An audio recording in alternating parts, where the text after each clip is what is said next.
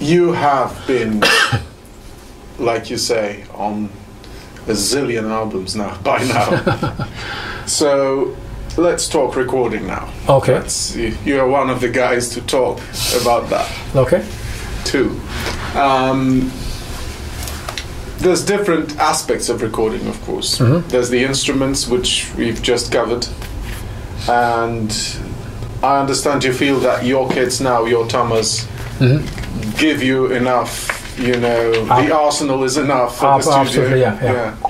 And the cymbals. Yeah. But there's also the technical aspects, like, you know, like the modern studio technology, the copy-paste, the Pro Tools and things. Yeah. What do you think about that? Are you a whole take guy when recording? Or do you record in segments? Do you think it's a tool like any other? Or do you think it actually takes away from the feel of the music?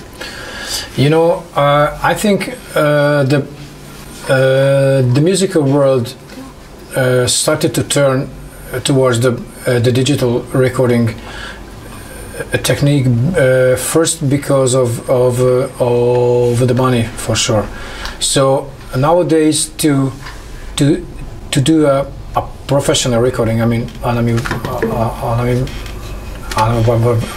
what is the professional recording, but if I have a Pro Tools on my laptop and I have some good microphones and I have a nice audio interface in a nice room, I can do a recording by, I know, a couple of $1,000 US, including everything, laptop, the program, the microphones, and everything. So I think that's why most of the musicians try to record their album in the kitchen, you know, with some microphones. Of course, the result is not the same. The other end is if we look at an old Studer tape recorder, which is huge, which the size is just like this whole wall. There are 3 buttons on it: a yellow one to stop, a green one to play, and red one to record. That's it. But the speed is different depending on how much actually tape you have on the reel. Yeah, absolutely. Right? Yeah, you had to buy the tape, which is not cheap, and the 2 inches tape. I think the maximum length is 40 minutes or 35 minutes. I'm not sure, but usually they change the tapes in every 20 minutes, and it costs a lot of money.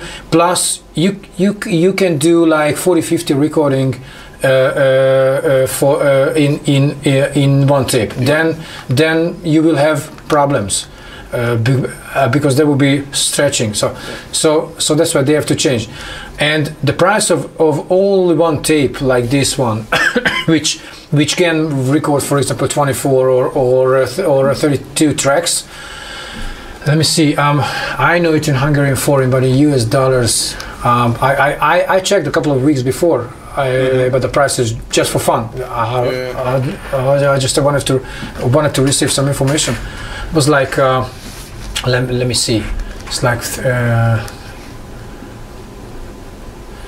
it's like $25,000 US or $30,000 US. That was the price. Yeah. So and that's just a tape.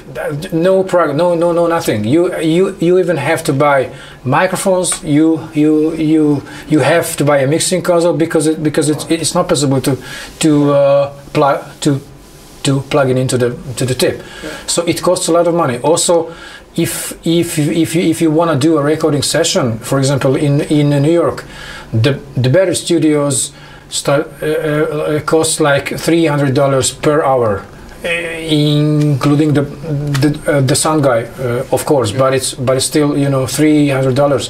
Is the most of the musical projects have no budget for that. So I think this is the reason. But of course, returning back to the quality, it's no question. The tape recording is way better than any other digital.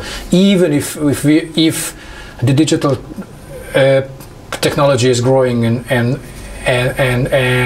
growing, but still the analog is analog. So yeah. Right. Yeah, but for the reasons you've just mentioned, you also record digital. Yeah. But you can use this tool differently, right? In many different ways. Yeah. Depending, obviously, on the project. If it's a fusion kind of like a jazz thing, you probably record in whole takes. Yeah. You don't punch in that much and things like that. No, not really. But if it's a slightly more like, pop-oriented thing or something, do you do that then? Yeah, absolutely. I did several different pop rock and funk recordings. Yeah, that's different. I mean, there was several times the situation when they asked me to play just one groove constantly during 8 bar phrase or 16 bar phrase, and then I had to play some fills, and I had to play only 8 notes on the right cymbal and 8 notes with a cup, like 1 and 2 and 3 and 4, and then they used these little slices. And put it into the music which contains a drum machine program and any other loops and any other arpeggios from different instruments. That's absolutely fine. But I got an invitation a couple of years before for an album which was recorded in an old Hungarian studio, which was huge, and they still use a tape recording, and I got a couple of tunes by email, and I learned the tunes, and I went to the studio and we started to recording, and I did the first take, which was okay, but I did two mistakes. I wanted to start to play on the right cymbal earlier a little bit, and also there was a fill at the end and which I wanted to change, and I asked the sound guy first.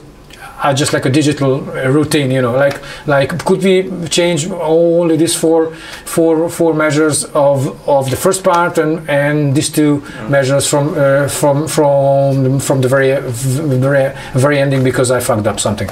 And he said no, it's not possible. It's tape. And I said yes, I have to play the whole tune from the top to the end. No chance, just like a live concert. It's not possible to stop. I want to play these two bars. Okay, 1, 2, 3. It's correction. That's it. Yeah. Okay, we can continue the concert. Wow. So that was great to feel like that's still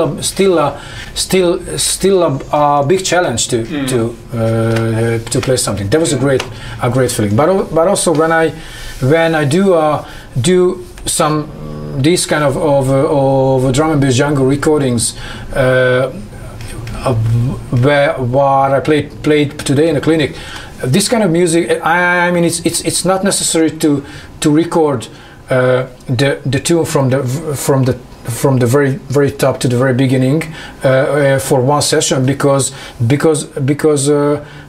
for that kind of music, it's great to hear different effects on the drums in every eight bars, or different type of grooves, or different type of filters on the drums. So we do usually like I play one take with one type of thing, and then I play another take with different cymbal, with different snare drum, with different, and then we can decide like which sound will fit perfectly into that part and this part and that part. So the result of this recording, it contains many takes, but it's normal in that kind of music. But also the other end, which is a kind of New York routine, like when, for example, a jazz trio goes into the studio to record something together. They don't use even any post mixing or something. So they record the albums to dot tape, you know, which is a digital tape, but only two tracks, just like a stereo. So they do a sound check with the mixing console, and they make a the perfect balance of the drums and for example, a double bass and the piano, and then boom, recording. And if you play louder, the recording will be louder. If someone plays softer, there will be softer. So no any mixing or mastering like after. In the 60s. Just like in the 60s, yeah. Because they try to search for the same kind of atmosphere of the recording, because at that time, you know, there was only one big microphone in the middle of the studio, and if someone had a solo, I mean, that guy went closer, and then step back. Because of the next solo. Right. So that was totally natural.